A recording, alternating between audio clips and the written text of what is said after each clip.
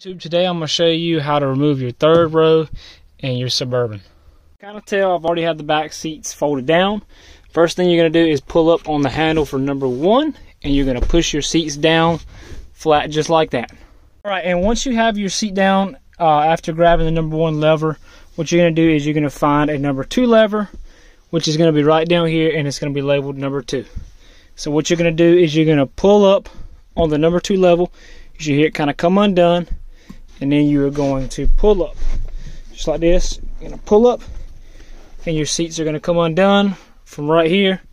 They're going to pop right out from the back joints right here. Okay, now once you have step 1 and step 2 done, you can either do it this way and pop the levers up right here to plastic pieces and do it that way. But the easiest way to do this is once you have your seats down and you've done number 2 right back here, what you're going to do is find there's a little bitty tie back here.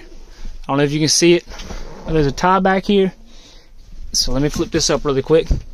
So you basically flip it up, and there's a tie back here that has number 3. So what this is it going to detach you from these 2 points right here. Okay, so that's what you want to do. Make sure you go about halfway down, and you're going to pull on number 3, and then basically what's going to happen is it's going to release everything just like that.